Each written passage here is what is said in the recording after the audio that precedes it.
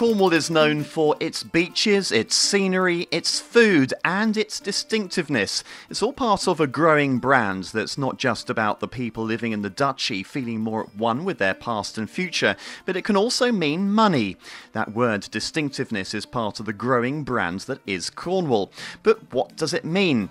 Well, it means Cornwall has unique selling points in its culture and traditions that set it apart from other parts of the world. One of those traditions is Cornish music. Hilary Coleman plays with folk group Dalla.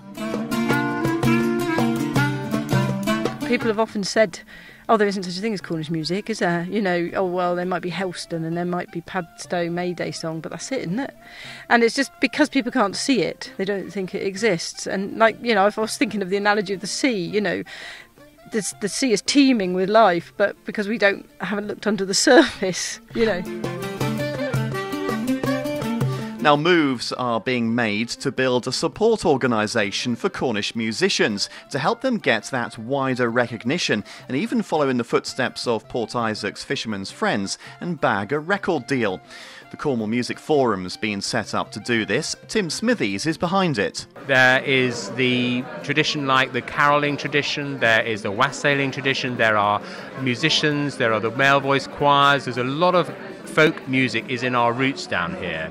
But one of the principal problems that we've got is communicating across our communities about what this is and where we can go with it, actually using this as a major part of expressing our cultural and economic futures. I think if you look at similar Celtic countries, for example, if you go to Ireland or you go to Scotland or Brittany, there is a major engagement by young people, the whole community in these activities. Now, we do have these in our folk festivals all around the county, but in terms of organising our music, supporting our musicians, supporting our music instrument makers, supporting all those people who are involved in the creation and learning of music, I think that's been a major gap.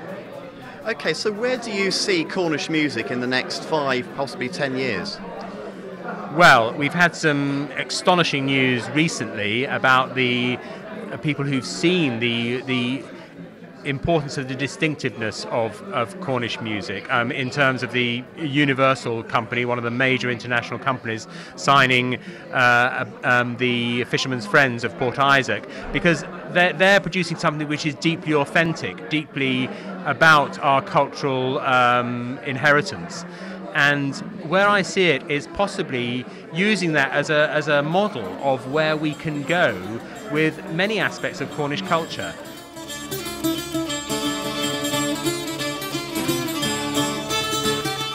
And when Cornish music is put in a Celtic world context, it can mean the prospect of cultural tourism. Andrew Morris runs the CelticLink.com. It's a website putting Celtic folk musicians in touch and helping them market their music. I think as a festival director we'd realised that searching for bands and musicians around the world was very difficult. So what we're trying to do with the Celtic Link is create one place where it's free for bands to advertise, so you can go on there, search for them, hear their music. We felt there was a real gap in a modern online approach to Celtic culture, so that's what we're trying to address. You mentioned you're a festival director. Just tell me a bit about the festival. Yeah, I'm a director of the Lowenda Perrin Festival, which is based in Perranporth.